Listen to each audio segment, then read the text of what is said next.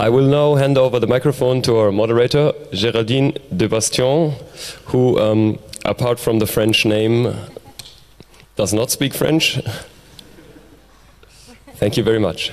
Thank you so much for having me here, and hopefully enough English to moderate this session. Hi everybody, my name is Geraldine, and yeah, I'm very glad to be moderating the session.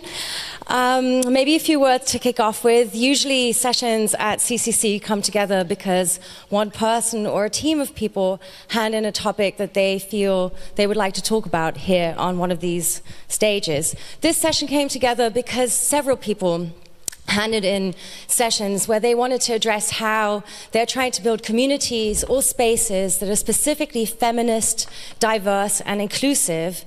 And we thought it would be a great idea to give not just one person who handed in a session or two people, but all the people who handed in sessions on this topic the stage. So this is how the sessions came together, by us grouping together different submissions on the topic. And so I'm very happy that we have 5 very interesting and excellent humans here to speak on the topic matter. I'll be presenting their different approaches and their different strategies to building feminist spaces and communities. And I'd like to welcome them here on stage.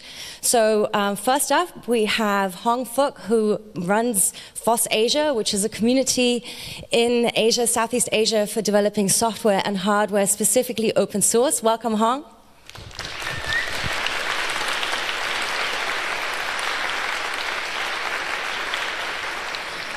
We have Ajem and Sora from Le Reset, which is a feminist queer hackerspace.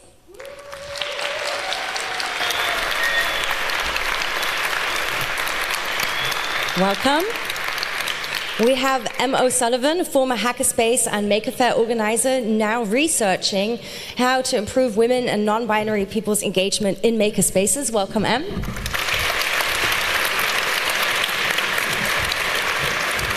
And last but not least, we have Lena Moore, who's a UX designer from Stuttgart, started an initiative called Ready to Code, teaching young girls to code. Welcome, Lena.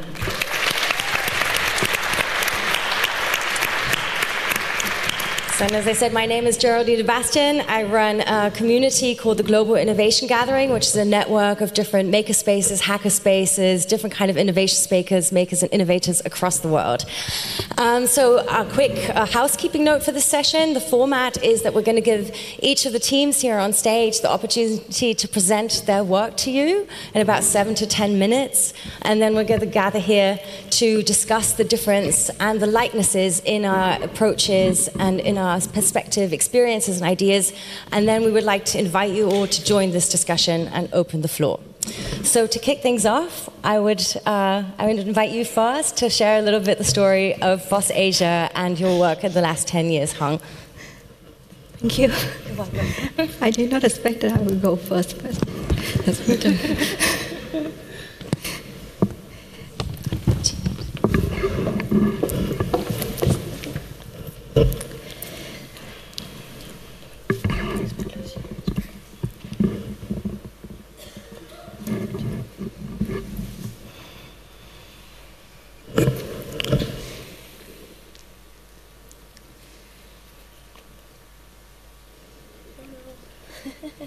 There we go. Thank you. Okay, so hello everyone. My name is Hong Phuc Dang, or HP Dang, if you want to look for me on the web. So today I will talk about how I get involved in open source community in the first place, and also some highlights of my work at Phuc Asia during the past 10 years. Before that, a little bit about my background. I was born and grew up in a small town in south of Vietnam. It's called Can Tho. I don't know if any of you have been there before, but it's about 200 kilometers south of Ho Chi Minh City. This is my first 20 years of my life, so I've been always feel like a confusing little girl. because I keep wondering what I really want to achieve in my life. My family, my parents were not were poor at that time. In 1987, most of the families were poor due to we just finished the war and then the reform of Vietnam. My parents been working very hard so that me and my sister could have a better future. And the only motivation that I have in my life until I was 20 to get a very good job somewhere after graduation so that I can earn some money, take care of my parents, and be able to afford something that I could never have when I was a kid. So that is what I was thinking when I got to 20 years old. I went to school, I studied super hard, but I never really interested in school. And I also don't understand so much what I learn and get out from school. I just know that if I study hard, I will have a good future. In 2007, I met Mario Belling, who later on became my mentors and also partner later on. Not on Tinder, but at a free event, free technologies event in Hanoi. In 2007, that was the first time I learned about free software. In the same year, I switched from Windows XP to Ubuntu and started to use open source since then. So I started to involve with different user groups in the region and also contribute small bits like localization into some software project. At the same time, I also learned how to submit a bug report and make an issue to different projects. And by involving in the open source community, I got to meet so many interesting people that inspire me. So I always have very cool conversation with people who've been involved in one project for over 15, 20 years that really inspire me how people can be so persistent and continuously work on something for so long. And when they talk about their job, they're so positive and energetic, even though like it keeps repeating, but they're very patient. And when I involve in the community, it's so good that people always very patient and took their time to explain to you when you don't understand something. So 2 years later, in 2009, Mario and I decided to found a Force Asia organization. So Force Asia, the goal of Force Asia is to bring together and inspire community across Asia, across different communities, to build a better future with open technologies. Since then, we have developed so many different projects with the Force Asia communities. These are some of the software and also hardware projects that we've been working on. Suzy AI is an alternative to Alexa or Google Home.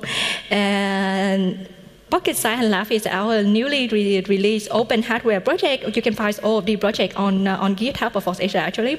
Event Yay is an event solution that's similar to what you have here, the Phuc, scheduling and also tickets selling open source, entirely built by the Force Asia community. We also organize a lot of events, conference, and meet up throughout the regions. One of our biggest events is the Force Asia Summit, happen every year in March in Singapore. Throughout the year, we also have smaller workshops and events in China, in India, Vietnam, Indonesia, Malaysia, many other places.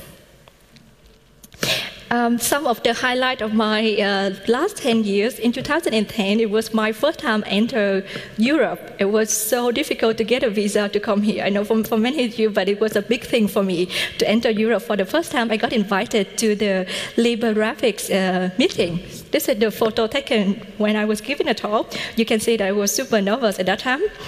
And the next week after the talk, I went to dinner with a group of friends, the people from the Libergraphics communities. I was the only girl, but I did not realize that until somebody commented on my Facebook while you was the only girl in the picture.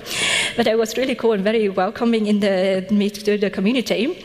2012, we built a hotel in our hometown, Cantor, and we labeled it the Open Source Hotel. You can look up Hotel Soy is the name of the place.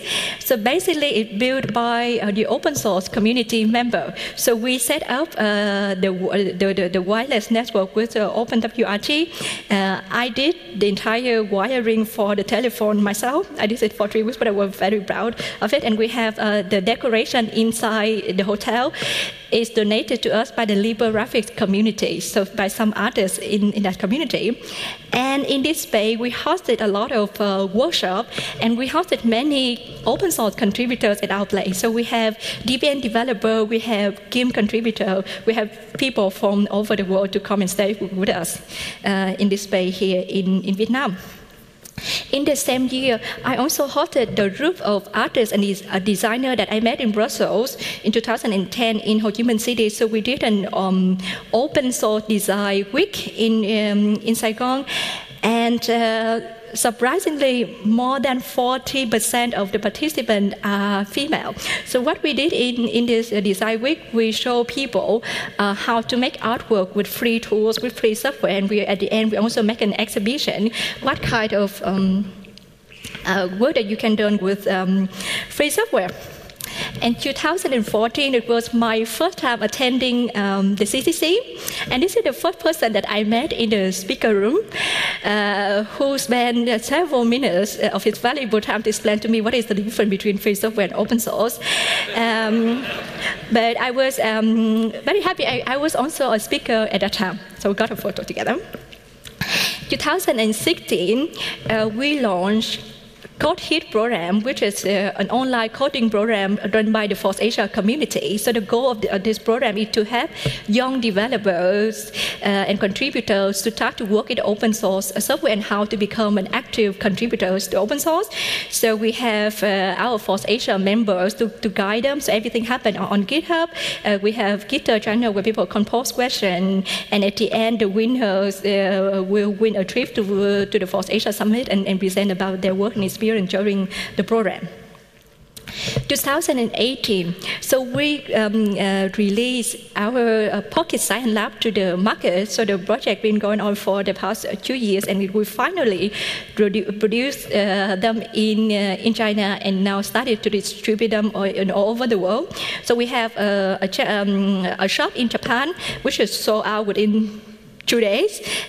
We also distribute in India, in Singapore, in Europe, and it's been piloting in school in Singapore, in India, and also in Vietnam. So basically, it's a small device that helps you to make science experiment. It's an oscilloscope with logic, analyzer, and many different functions. We have a workshop here as well at the CCC if you want to find out more. Okay, some of my my approach and lesson learned. So there's a question about what strategy that you do to engage many people in the community and how to grow the community. So what I learned from the past 10 years, the first thing is to be sincere with whoever you met. That's how my reaction in the community, to be sincere with people, empower the people in the community. Just like when I first joined the community, the more responsibility to give to people, they feel empowered, and it's also better to scale up the community. Motivation, in order to work with people and to find the right approach, you need to understand the motivation behind individuals, and it's really important to grow the community. And my philosophy is it's always better by sharing. So we share our knowledge. That's why the reason we are here. We share our resources and we bring people together. Finally, in the Force Asia community, I make friends. Friendship is important over the year, and I know that the people that I've been working with or engaged with will be friends for life. So that is a good thing about the free software community. And next year, 2009, will be our 10-year milestone of the Force Asia organization. We have a big celebration in Singapore between March 14 and 17. If you happen to be there or you plan a trip to Asia, you are very welcome to join us. The website 2019.forceasia.org. And here at the CCC, we have a group of Force Asia members flew in from Singapore, from France, from Spain, and also in Germany. We have a laser cutter here built by a Force Asia member in Singapore, an open source laser cutter. The small picture here is we carry this, and it's at our Force Asia assembly if you want to check it out. If you want to get in touch with us or you want to look for me at the end of the talk, you can search on the navigation app for Force Asia, and our number is 8575. Thank you.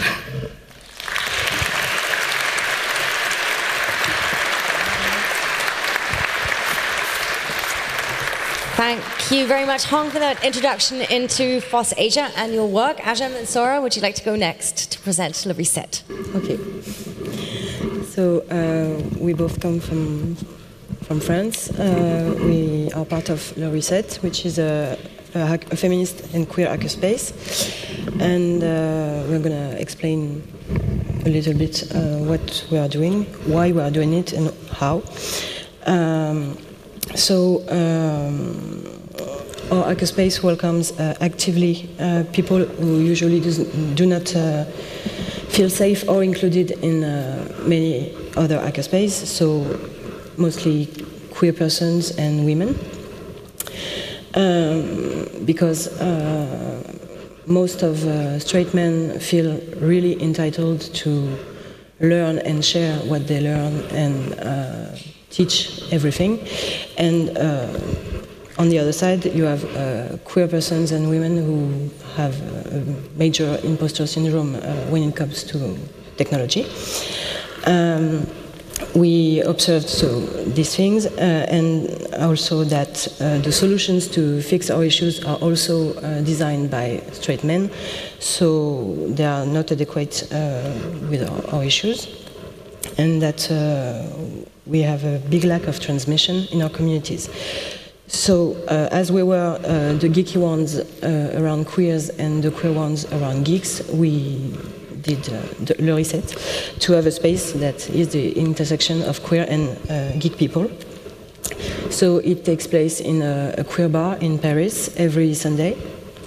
And I'm really scared, I'm sorry.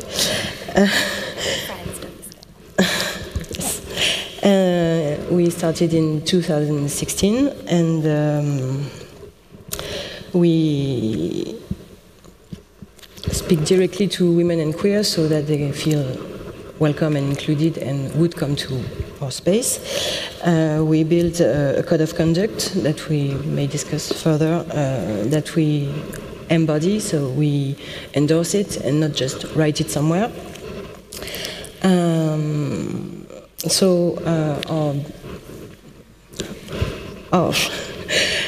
Our bases are a feminist ethics based on the ethics of cares by John Tronto.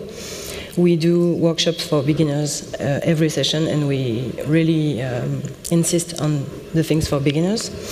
The workshops are mainly hosted by queer or women, and we do not treat differently InfoSec, coding, gaming, crafts, care practice, and all the things. We do not make a hierarchy. We analyze the power dynamics with material feminism, and most of our projects are cyber feminist. So I'm going to talk a little more about some projects that we have at Le Reset. So I took 3 different examples. So the first example is the crypto bar. So it's basically a one-on-one crypto parties with just one person, as they were launched by Asher Wolf. And those security talks, they are mainly oriented towards cyber harassment, because women and queer people usually ask us about security issues when they have trouble with cyber harassment. And so we have identified it to be the main threat model for us, and not like the NSA or something else. Another example of a project that we have is everything about health reappropriation. So as women and queers, our health is often in the hands of doctors that don't explain stuff to us, or that don't do what we want them to do with our health because they have norms that we're supposed to follow. And so we work we work with transgender people around hormones, and also with trans people and women around gynecology. And so we have a partnership with women doing self-gynecology workshops. And so we create zines and we share knowledge and practices about those. And we also have a lab project that is inspired by the Ginepunk lab from Calafu, and also by the open source estrogen project from Mary Magic that was presented in the CCC last year.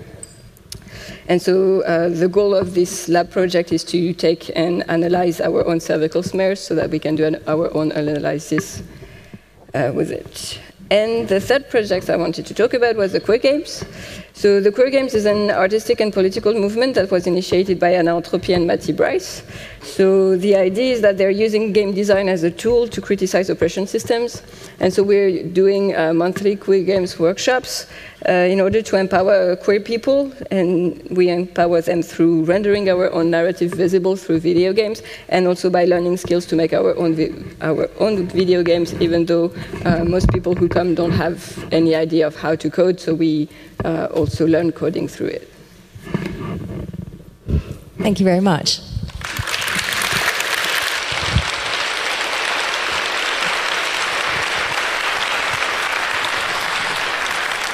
Thank you for that introduction into your work. I think a lot of points raised that we're going to debate also in a minute. Em, can I ask you to go next? Yeah, thank you.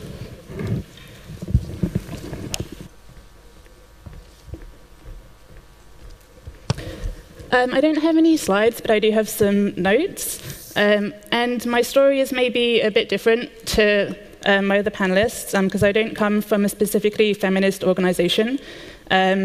I live in Brighton in the UK, and our hackerspace is called Build Brighton.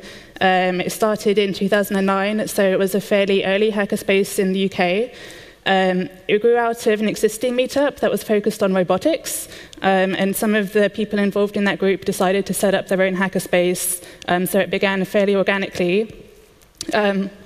It was inspired largely by the early US hackerspaces. In particular, Mitch Altman visited the robotics meetup when he was in Brighton and basically said, hey, you look like the kind of group who should start a hackerspace. And that kind of triggered the idea to go and set one up. So it followed the same kind of ad hoc kind of bureaucracy structure. It had some informal leaders, but things were kind of largely decided by group consensus. For example, when we first moved into our own dedicated space, we spent the first couple of years meeting once a week in a co-working space, and then in 2011 had an opportunity to get our own workshop. And the decision around whether to do that was put to the entire membership around whether we wanted to take on that responsibility, those extra costs. And that decision was passed by consensus, and that's kind of how things have typically been done. In terms of activities, there's a lot of electronics projects typically, especially with it growing out of the robotics group. The laser cutter has always been really popular and was one of the first tools that was bought by the group. And we've recently had lots of woodworkers coming in because we do have a fairly well-developed woodworking shop. And in terms of gender diversity, it's also a fairly typical hackerspace. There's currently 115 members, of which around 10 to 15% are women or femme-presenting people. And the aim of that statistic isn't to point out how low this representation is in this particular space. It's to highlight that this is a typical number for a hackerspace. For me personally, a bit like Phuc said, I'm used to being in masculine spaces. I trained in media production originally, which is very male-dominated. Then when I went to work in IT, it was normal for me to be at events that were mainly men. And I suppose I just got used to this, and it became invisible to me. At the time, I was working for a software development company in Brighton, and the company had two offices, one for the technical team and one for the rest of the staff, so admin team, production team, HR, finance, and so on. My desk was in the tech room, and I looked up one day and realized that I was the only femme-presenting person in a room of 20 men, and it took that to kind of jolt me back into realizing how weird this situation was. And I also realized that Build Brighton, my hack space, was a similar environment as well. And I became really interested in why this was happening, because hackerspaces, they're theoretically open environments. Like our space, anyone can join. Membership is on a pay-what-you-can basis from £5 a month, so the financial costs to entry are very low. But we were still seeing the same issues as in other technology environments, and that women and femme people were very underrepresented.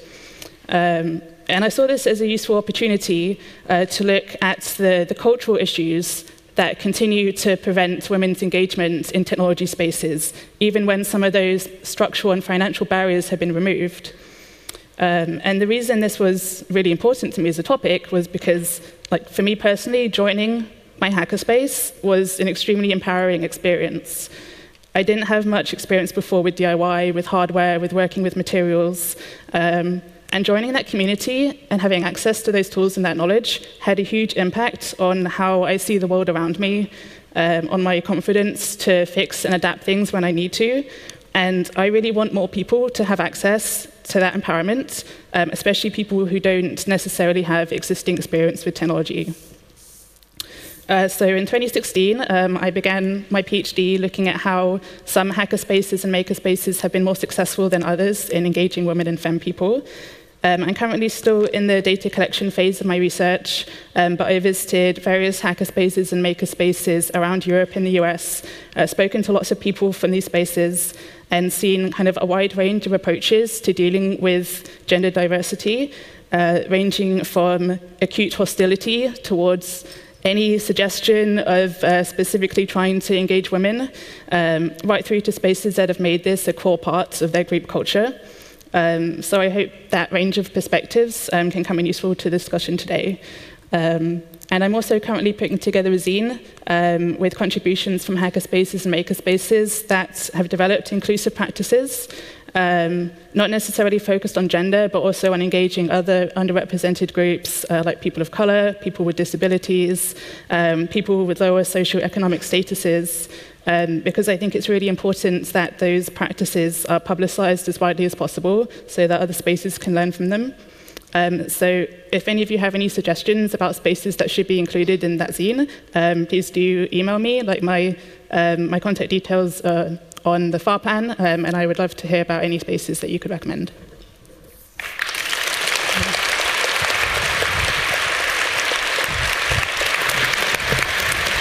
Thank you, Em. And last but not least, Lena. I'm Lena. I'm one of the 3 founders of Ready to Code. We are an organization based in Stuttgart in the south of Germany. And our story started, first what we do is we inspire women and girls to learn how to code and to work in tech and support each other.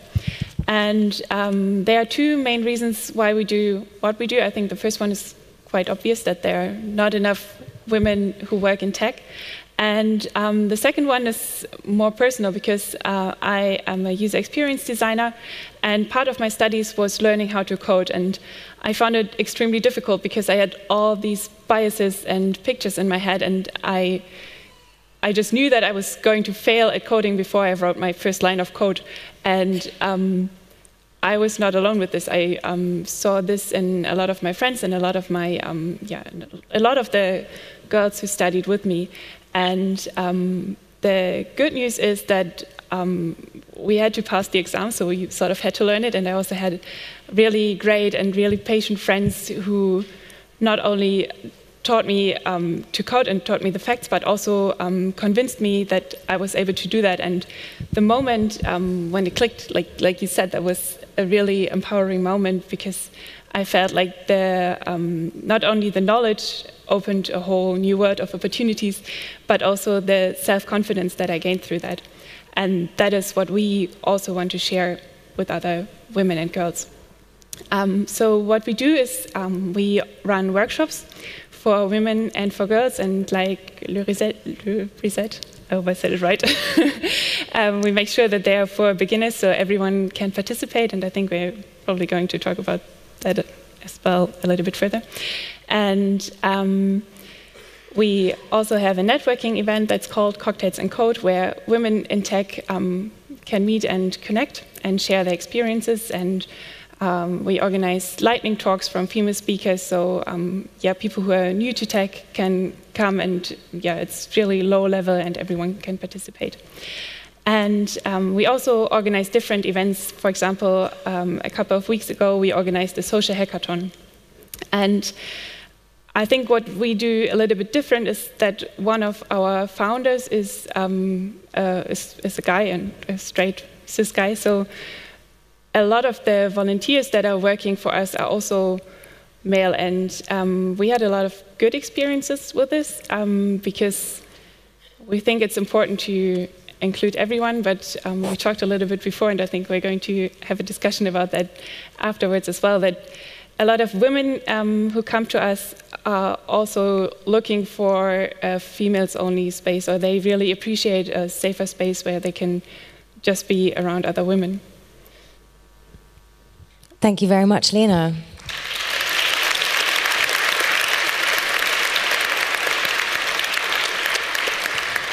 So as you've heard, we have very different work realms, let's say, very different rooms of experiences, and we'd like to just jump right into discussion. We're going to take about 15-20 minutes to discuss a little bit amongst ourselves before opening and including all of you in the debate. So let's pick up straight the point that you closed with. And I'd like you all to join in, but I think I'll direct the question at you first. Sometimes we have to, or it seems that way, we'd have to be exclusive in order to increase inclusion or fairness. And if I understood you correctly, you've created a space that doesn't necessarily exclude anybody, but it doesn't put straight men in the focus. Can you explain a little bit exactly how you try to shape that community that you're working with, and where you drew the line of inclusion and exclusion in your approach? So we have a code of conduct. Everybody is welcome to come in the hackerspace as long as they apply to the code of conduct. So we're open to everyone, but everything that we organize is directed to queer people and women. So our communication is oriented towards them. The workshops are organized also by queer people and women. So basically, we just don't care about straight men. But they can come. They can come.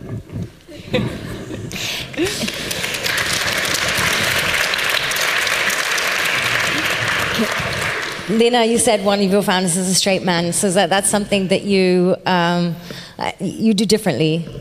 Yeah, we just started a year ago, so we are also still trying out different approaches. And I like what you said, that you're. I think you mentioned that they are invited if they want to come, but they are not. You're not marketing for them. And I think you saw our logo. And in the first workshop that we run for kids, we said it's only for girls. In the second one, we said we are reserving a number of seats for girls because we want to increase diversity, and no boy is signed up. So from now on, we're not even putting it's only for girls on our flyers, but because it looks so girly, no boy is interested in joining us, apparently. And I think that's interesting because usually it works the other way around. So probably subconsciously or unconsciously, it's posters or a website look like they're made for boys or for guys, and women don't feel attracted to it. And we do it the other way around, and it works quite well. But yeah, but we also have men that are asking us like, oh, we also like cocktails and cold, why can't we join? It's like, yeah, of course you can, you're welcome. And we didn't have any negative experience with it so far. You're going to be our academic sounding board on this panel. In the research that you've conducted, do you see certain kinds of trends emerging, or a sort of maybe perhaps a strength of certain strategies of those hackerspaces or communities or programs that try to specifically target, not straight men, but other communities, on the question of how exclusive do you have to be inclusive? Yeah. So I've been to spaces that are women only, or women and non-binary people only, and they're really important for getting over the question of, like, well, is it just that women aren't interested? Which is something that I've encountered in a few spaces. It's like, well, you know, we're not excluding women, they just don't seem to be interested, they're not coming here. And then when you provide a women-only space and women go there, then you can point to that and go, well, okay, that's just not true, there must be something about these other spaces that isn't including them. But then the next step is, how do you get that inclusion to work in an all-gender space? Because like, we live in an all-gender world, and how do you take it out of those safer spaces and take it into other environments? And there does need to be a specific aim to be inclusive. It's interesting that you said, like, we don't exclude men, we just kind of don't focus stuff on them. And that seems to be the approach of makerspaces and hackerspaces in general, except there's no recognition of that. There's the, well, we don't exclude women, you know, they're just not here. Like, they could come here, and there's not the recognition that all of their presentation, like all of their culture from the outside looks like it's geared towards men. So of course that's the kind of people that they attract. But yeah, they haven't made that decision. It's just what they're doing, and there's no recognition of it. So yeah, to change that, there does have to be a recognition that if you want to attract people from different groups, then you do need to reach out and specifically engage them. It's not going to just happen by itself. Thank you. Hong, how has it been for you in the last 10 years of managing FOSS Asia? Because there's another level that comes in it. You do this across different cultures and across different countries within Southeast Asia. How do you find that has developed over the last 10 years, and how much do you have to put an emphasis on trying to bring in not just women, but perhaps also people from different backgrounds into your community? If you look at Southeast Asia and look at the FOSS Asia community, we find diverse and inclusive. It will take forever to talk about different culture from Singapore, Malaysia. It's also related to the religions and the culture of each country. But could I ask the Laraset hackerspace a question? I was curious. I kind of have the same opinion with M. I was curious, was there any experience in the past that motivates you to create a space that focus more on women instead of men? Is there any bad experience or incident that occurred to you? Yes, of course. Yeah. Could you share a little bit about that? Because I also, like, for the past few, you know, that maybe I was lucky because in our community, I haven't experienced that much of kind of incident that make me feel that I need a space for myself. Because when I joined the open source community, I feel that everyone's very welcome, and also people don't look at you as who you are. People always look at your work and your contribution to the community. So sometimes you in the conversation, you don't even realize that you are with a bunch of other people from Europe or men. You just focus on the topic and the work that you do. So I'm curious to learn about the incident that you had before. I have a few. I'm sorry. I have a few examples if you want, but I think it's not about what you can do or not, but it's about coming in the space and feeling that you can come here and stay and be well welcomed. So as a woman, actually, I'm sorry, I'm a little sick. The people were asking if I came with my boyfriend, where he was. So they were wondering what I was doing here, because I was a woman. So sorry, I don't have any boyfriend and will never have one, but many girlfriends, so no. And also,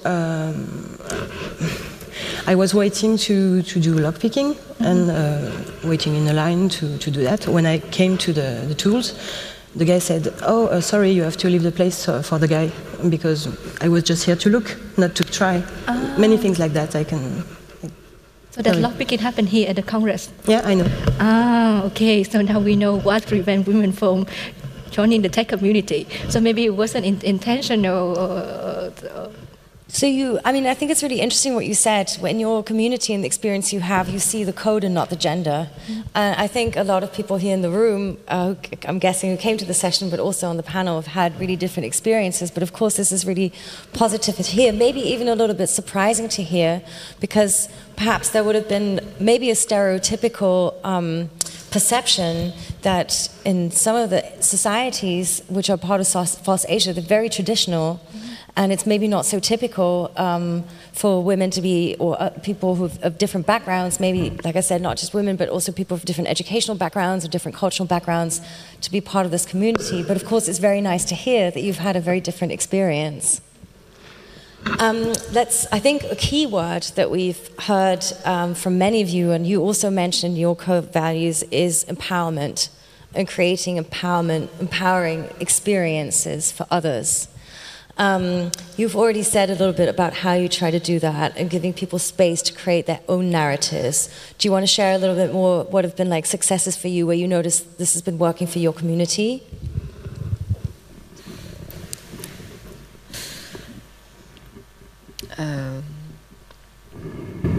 Maybe I could start. I think go on. I think one of the women who came to our meetup afterwards, she came to us and she was really happy, and she said, like, okay, I have a place where I can be among my geek friends and talk about geeky stuff, and I have my feminist friends to whom I can come and talk about feminist stuff, but I never had both. So I have friends, and I think it's also important that you mentioned that it probably wasn't intentional when someone asked you, like, hey, where's your boyfriend? Maybe it was trying to start a conversation, but that doesn't make it any better. It's like... I'm not sure of that. No, okay. That's even worse, but yeah. I mean, I can also say, like, I have the same experience regularly, and it's even in spaces where I've been member for years and that I really love dearly, and I think, you know, you sort of, or at least me personally, I never try to take offense, but of course it is offensive, and this is something we had a quick chat about. Your level of tolerance for this, the threshold of acceptance, is, for me at least, becomes less and less. And I think we had a quick conversation, and one of the key words was patience. So when you have tried to sort of, already create spaces that are different for communities like all of ours that are different, you want, you expect more, basically. You expect people to be better at this game and things to change faster. So I think the sort of level of frustration that builds up when you find it's not changing, as you know, just as you said in your talk, it's shocking to hear that level of apprehension of including women and doing things to actually really support women coming in and making sure all parts of society are equally represented is still that strong. Have you looked into, like, the why a little bit in your research? Like, something that's really interesting is that the absence of groups like people with disabilities is more readily seen as something that can be helped by changing the space, by introducing kind of ramps, wheelchair access technologies, rearranging the space so that it's more accessible. But then when it comes to cultural aspects, such as including women, that's seen as something that's unchangeable.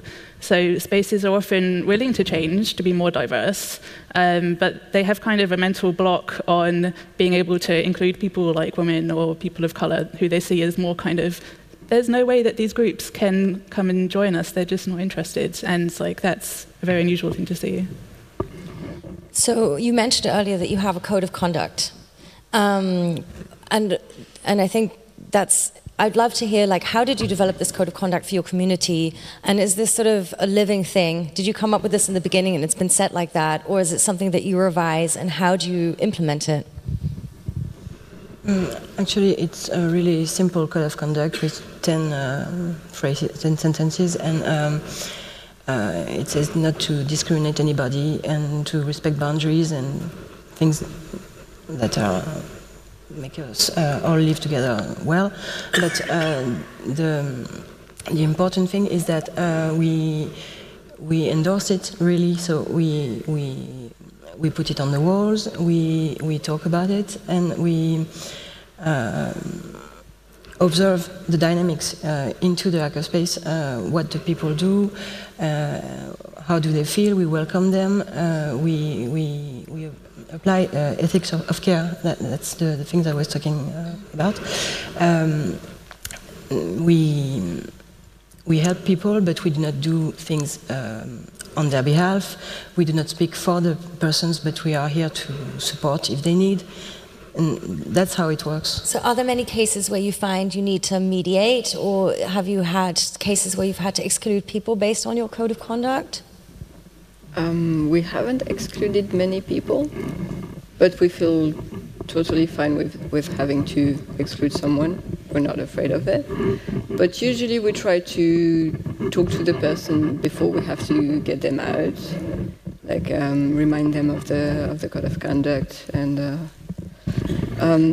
our code of conduct is something that we have to apply, but it's also full of keywords. And so the idea is that every time we're saying that we're organizing a workshop or doing a conference, we talk about it and we tell people to read it before they come, so that they also can Google the words that they don't know, so that they come in the hackerspace and they know what it means to actually respect somebody's pronouns or things like this.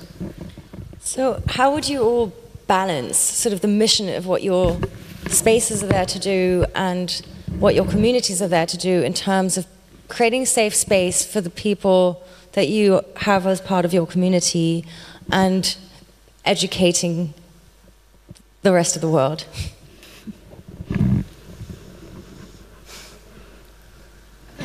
I can say something. So, so code of conduct is a good way to ensure that a safe space for people in terms of inclusiveness. So I think that in order to solve this problem, so at first, it's a good way that we bring people together who can talk about the challenges and incidents that they had in the past, so that the people in the audience also are aware that they might not intentionally raise this question, but now people are aware what could be offense to another members. But I think one of the biggest challenges is that the people in the community, sometimes people are not aware of the level, the difference of background of different people in the community. For instance, I want to give one example. So when you visit one of the hackerspace in Singapore, normally, when you come in, even though this is your first time enter the hackerspace, nobody would come and talk to you, try to introduce to you the space, what are the equipment, because they assume that you already have the knowledge. If you enter the hackerspace, you know everything. And sometimes I find a little bit intimidated that I did not understand some joke that made by my male colleague, because they have different kind of knowledge coming from the West, from Europe or America. So it's very important that we are aware that people coming from different backgrounds, so something that you think that is so obvious to you might not be obvious to people, and it might raise some kind of conflict and misunderstanding. So if we are all aware that that piece of knowledge we have might not be relevant to another person, and always be aware, but be more flexible, then there could be less conflicts in the community, in my opinion. Mm-hmm. So again, like, yes, you're free to applaud. How do you try to balance that?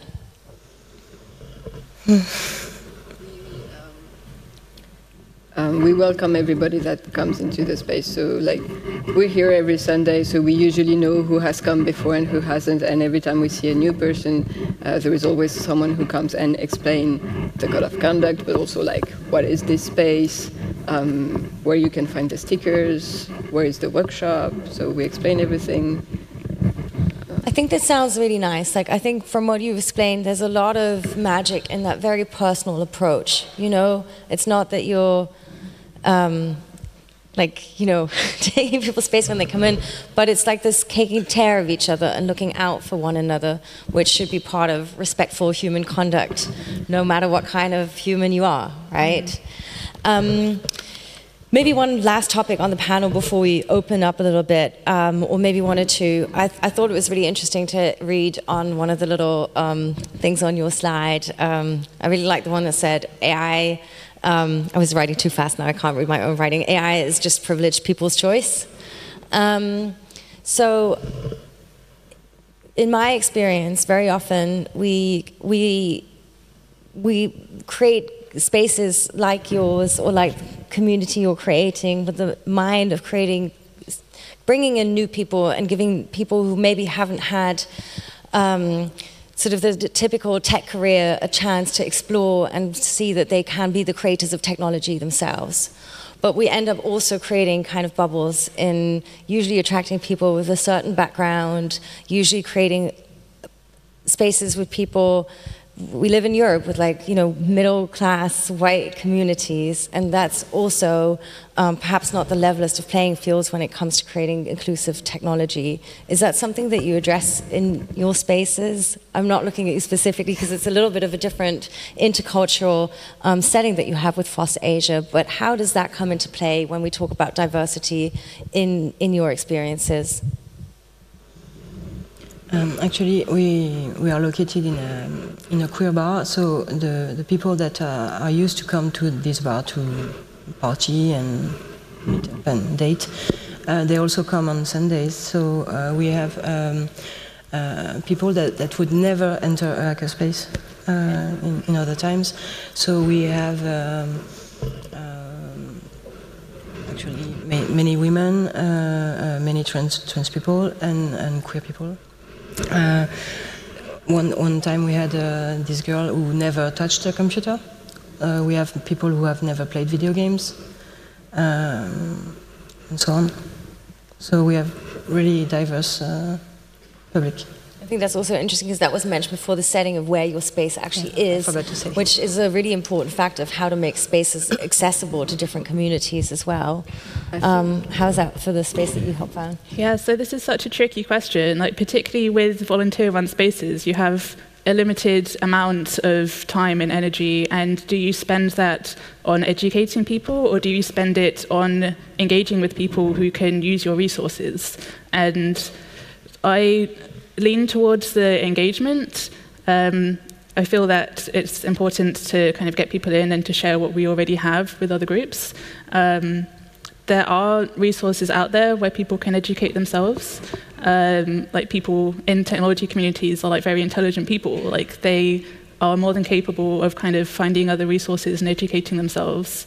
And if the group has the capacity, for example, to run workshops around specific issues, around consent, around kind of introductions to feminism and other topics, then that's great. And that can be a great way of educating our own community and also taking those ideas into the outside community. But yeah, I think if it was, if time was limited, then I would definitely want to dedicate more to engagement rather than educating people who are capable of educating themselves.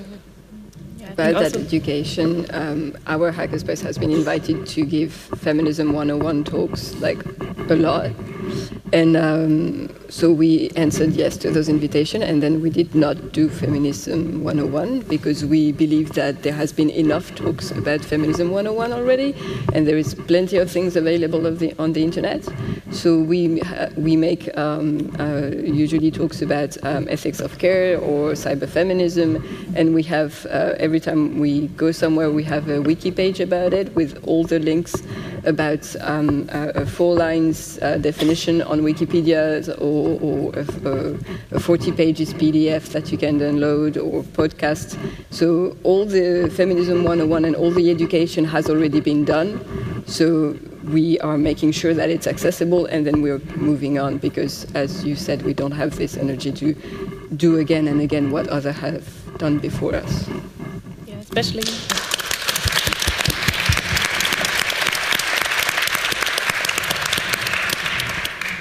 I think you mentioned it already, and I think you're also working voluntarily, or a lot of volunteers come in, so do they have the time and the energy? And for me, it's also sometimes I'm just not in the mood to explain everything again, like the really 101 stuff.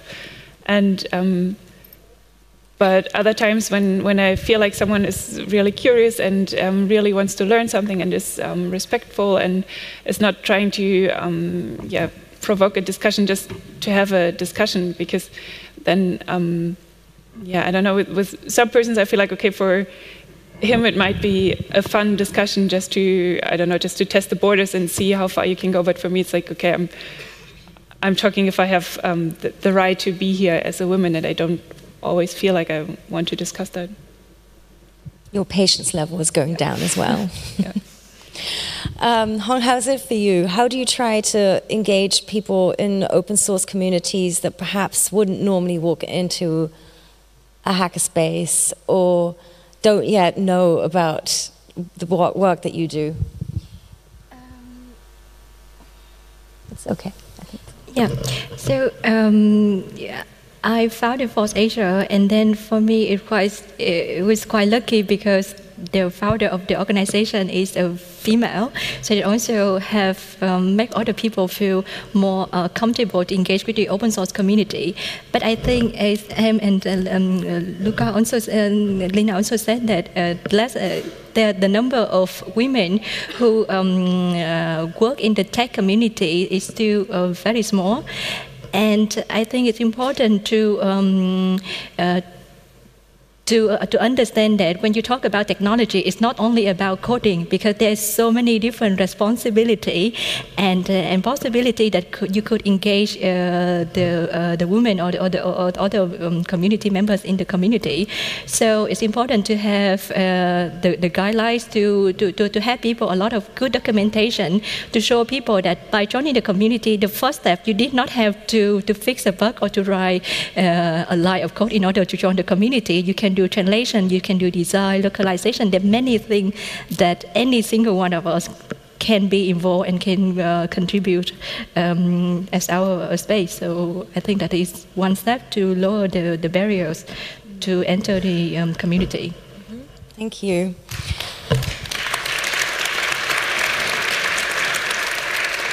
I'd like to start opening up for your questions and for comments. We have, I think, 2 microphones here in the center of the room, and you're first.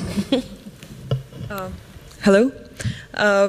First of all, thank you girls very much for this session. I can relate to that. We're, so to say, from the same club. I came from Estonia. And there I'm the organizer of the conference Women in Cybersecurity, and also head of Google Women Tech Makers in Estonia.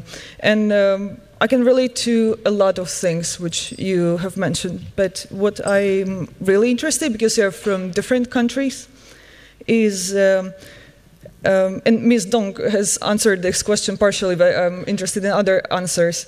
How do you actually attract more women into IT? Not from the marketing perspective, but from the perspective for your mission of your hackerspace or your community.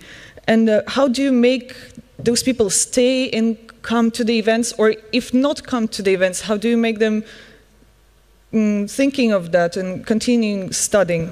Yeah, and the success stories, that is something what we all would be really interested in hearing, because for example, from Ms. Dong's story, we can see the open source projects. I guess still a lot of girls might have been involved there, and the hotel and other projects. But what about the Europe? Tell us, that's very curious. Thank you. Thank you very much. Should we collect a couple and then do a round, or how would you like to do it? I can remind the questions if needed. How do you attract, how do you keep people, and how do you, and the success stories? Okay, thank you. So let's do that. Do you have your community, is it very fluctuating, or do you have a kind of stable group of people? Do you ever have a problem connecting them back to your space? So I just, before we start from the answers of ladies, there is something else I wanted to mention. I also come not from there's a long queue behind you, and we've already collected a couple of questions, so maybe just one more sentence. Of course, yeah, thank you. No, then go ahead for the answers. Okay, thank you. So, how long-term is your community? How much does it fluctuate? How do you sort of keep people? We have people that come like every Sunday, and we have people who come just for one workshop because they've been interested in that topic. What we do to attract people is that we every Sunday we have a workshop, at least one workshop, so people are usually interested in the topic or just interested in meeting new people, but they always know that they won't just stand there and have nobody to talk to. There is a workshop, like they have a purpose for being here.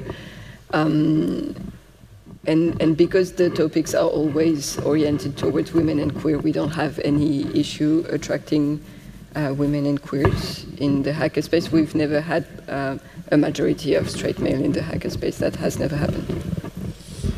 Thank you. Is that similar in your experience? Well, I mean, it's a huge question. How do you attract women to IT and retain them? Just to keep my answer fairly short, one particular tip I have is, and to get a bit academic for a second, kind of focus on developing like the social bonds within your community rather than necessarily the tech aspects. Like when people have friends and people they care about in this community, they're much more likely to to join it and want to stay there and to get more out of it. So sometimes focusing on things that seem quite tangential, like socializing, people spending time together, like outside of the physical space, and kind of doing like fun non-tech things together, like can actually do that job of bringing like more women and femme people in and helping them to feel comfortable and welcome there. There's a challenge maybe the other way around too. In my experience, if for many people, spaces like the ones that you create become a home. And so sort of keeping people, having people want to be part of that home is not so hard, but making sure that you remain open for new people to sort of join that family and feel as equally welcome can sometimes be an even bigger challenge than, yeah, just attracting people and keeping them in the beginning. Next question. So my question will mostly be related to this mergery of the feminist hackerspaces and the male hackerspaces. So I see that you are making spaces for women and for queer to get creative, but making these separate from other hackerspaces is a bit of an isolation, and I guess this would be a next step to merge these kind of societies. So from a male perspective, it's sometimes hard to understand what female don't find attractive or find distracting about joining male societies, because feminist activism usually do not target male to express what the problem is. So what do you think that could be done towards this mergery? So to make women try to get involved in male hackerspaces and to make men more acceptive to female, so this mergery to get involved together. I hope my question was understandable.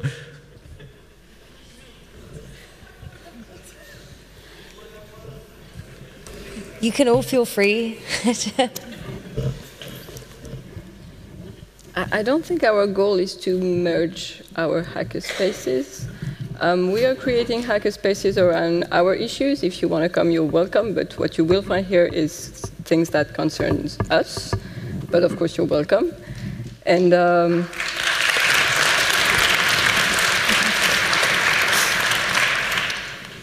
we don't have any interest in your issues, so we're not coming to your hackerspaces. But I don't know. I understand this. And I don't think that what you do is wrong. I just think that this is a sort of isolation between two different kinds of creative energy. I think you've been in isolation much more longer than us. I mean, or probably separation, not isolation. Again, I'm going to say there are many people queuing behind you. So, and we do want to get in a conversation with everyone, but we want to give everybody the chance to speak as well. I think I'm going to rephrase your question, if I may, when it comes to the actual creation of technology, because I think let's see if they're two separate things or not. The one thing is that you have a community and you have a space for that community and you want to prioritize the issues of your community. The other question is, when we create technology and we create technology for the general public, how do we ensure that that technology is created by the public, as in all members of that public, and then reflects all of our values equally? I don't believe in the general public. Sorry? I don't believe in the general public.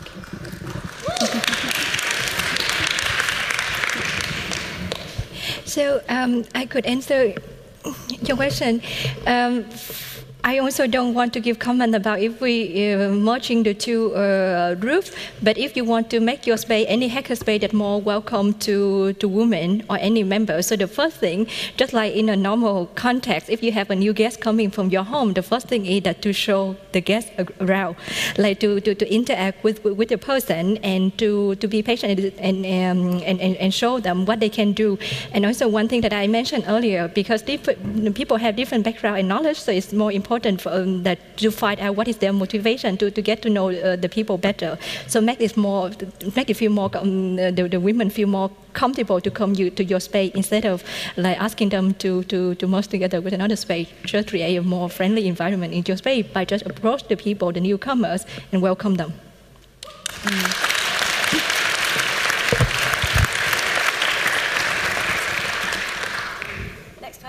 Sorry, next person, please. So I have more of an experience to share than a question. I organize events for geeks, and they are very male heavy, let's say.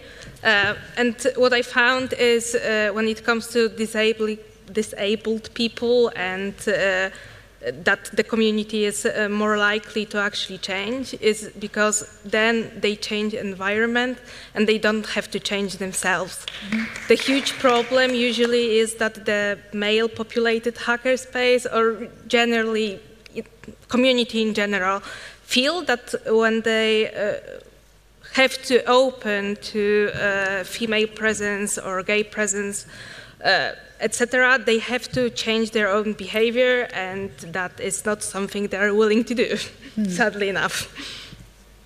Thanks. Thank you. Was there a question in there you just wanted to share? Okay, it's good. Thank you. There's an online question we'd like to take next, please. The question was answered. Oh, okay then, in that case.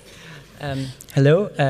Thank you. First of all, thank you for all of your great work. I just want to have a question about something that maybe a little bit missed in this conversation. So we talked about all of the communities and the hacker spaces that focused on for women and non-binaries, but imagine a scenario that there's a company or there's like a startup and they are, there's not much diversity and we want to improve like a presentation of people of marginalized group or anything.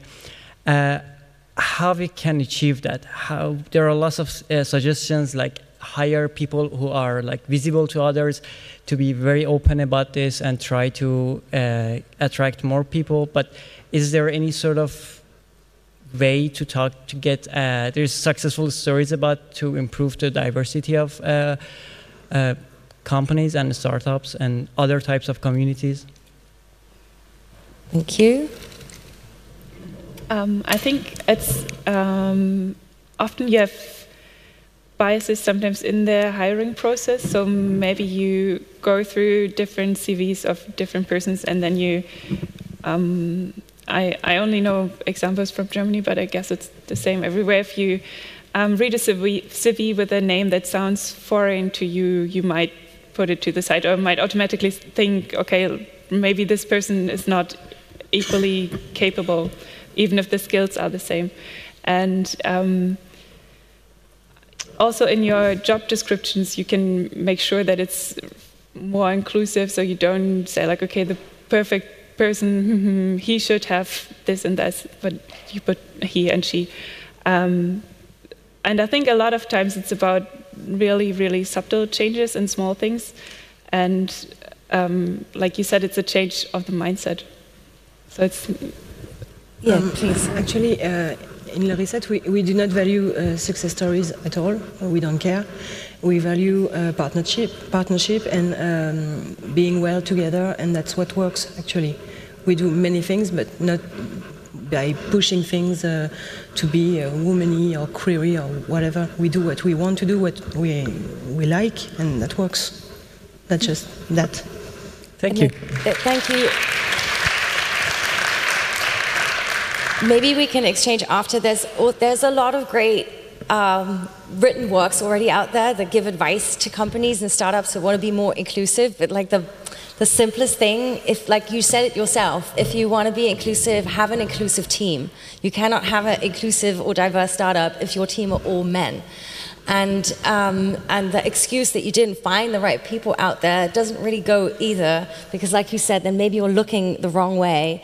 And if you seriously can't find anybody with the skill set you're looking for, then help people build that skill set. So there are always ways to actually do that in your team.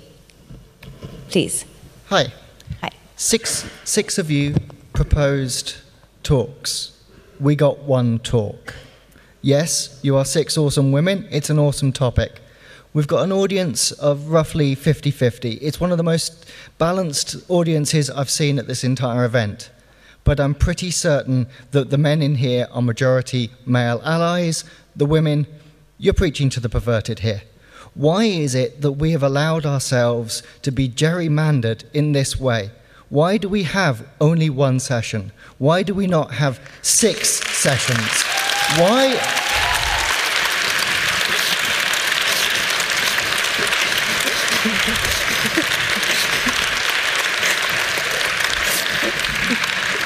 Adams, Borg, Clark, Dijkstra. The meeting rooms are named after men. Women are 50-50 of the population. Why are we allowing this to happen? I appreciate I'm looking you in the eye, and I'm guilty here of preaching to perverted too. But why are we allowing it? Why is it happening? It's 2018, it's soon to be 2019. We deserve better.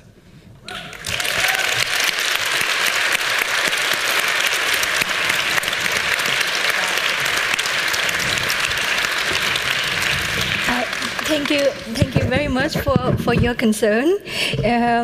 But I think that, don't you think that it's good to bring people together? Because of course, like, we can have separate sections, but it's also very good to have everyone come together and share their opinions, so we can have the conversation, which we can learn from each other.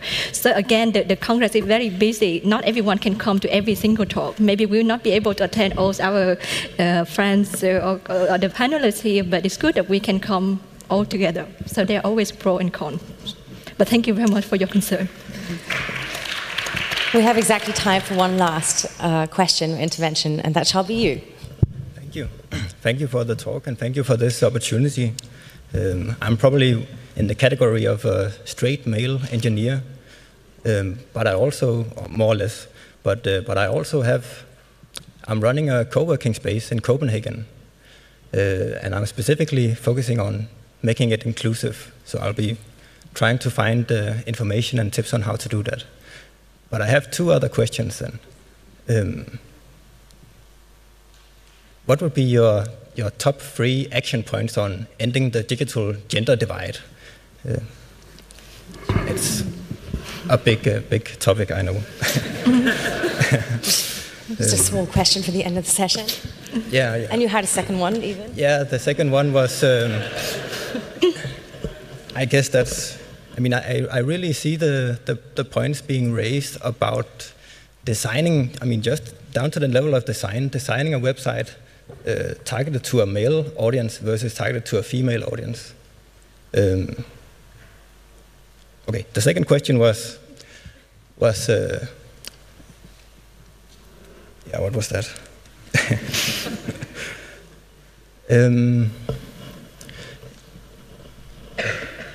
The Phuc Asia. In Asia, I read an article lately from the After Access magazine about internet usage throughout the global south. And it's this. In Asia, you have like 20% of the population on the internet. Do you see that as a problem, and what do you think could be done about that? Okay, so how do we close the digital divide as such, and how do we close the gender divide specifically? Okay, thank you.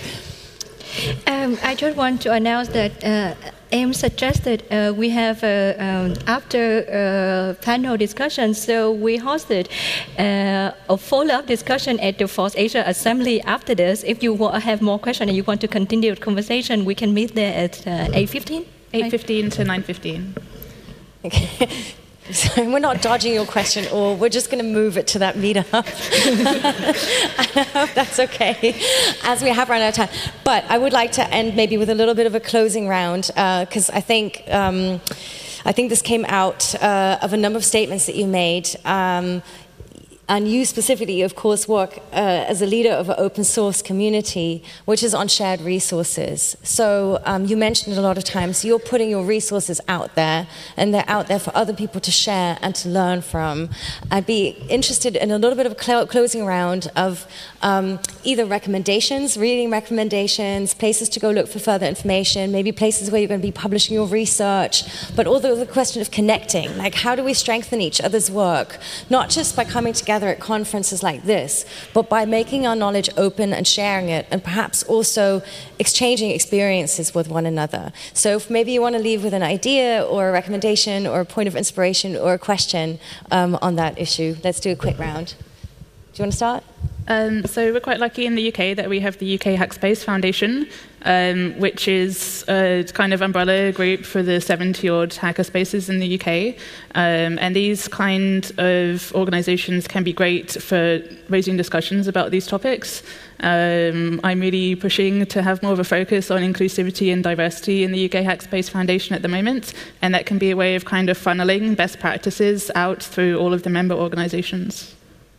Thank you.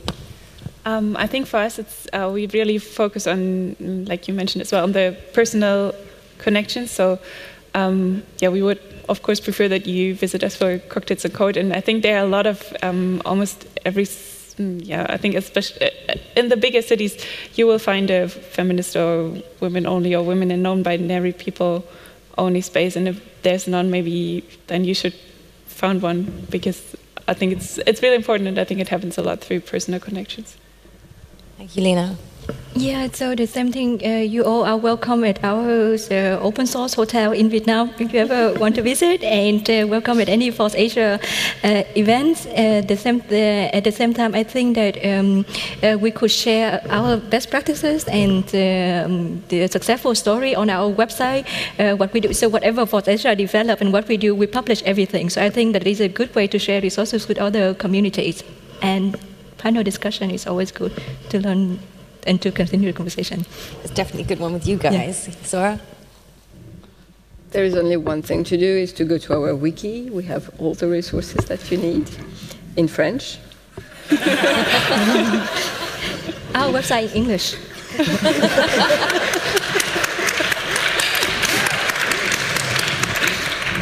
So yeah, we will try, after this conference in the CCC, we will try to put the video on our wiki with a page with all the references, as we do usually in French, and so we will do it in English this time. So you should find it in a few days on our wiki, which is wiki.lereset.org. Excellent. I would like to thank you all for handing in such great ideas for this event, for sitting on this panel and sharing your thoughts and experiences. Thank you, Ajem. Thank you, Zora. Thank you, Hong. Thank you, Lena. And thank you, Em, for being part of the session. Thank you all for attending and your inputs and ideas as well. And let's say a big thank you to the stage host and the translators for doing a wonderful job as well.